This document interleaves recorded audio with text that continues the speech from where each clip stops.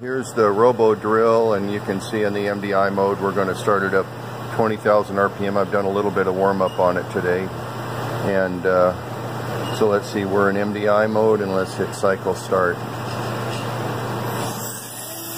Okay, so see, there's your 20,000 RPM, and you can hear that for 20,000 RPM it's not real loud.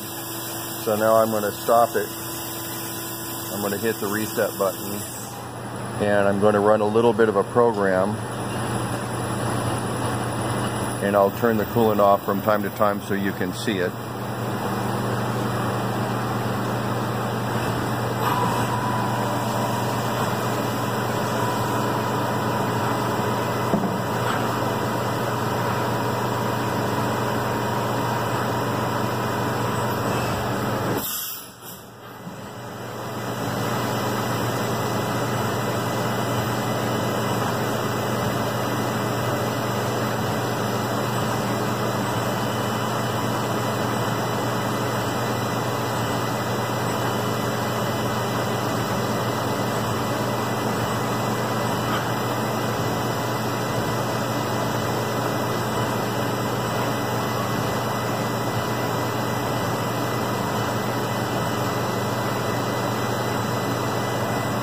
So actually what we're doing here is we're doing a preliminary drill, and then we'll come back and finish drill for form tapping.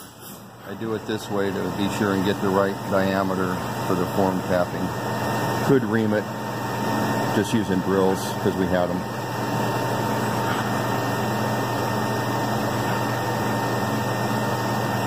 When the tap comes up next, it's rigid tapping, it's not a spring-loaded.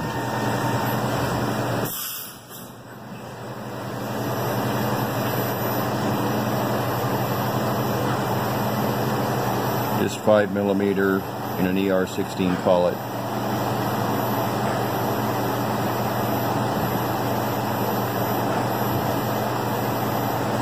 And there you go, there's the Robodrill.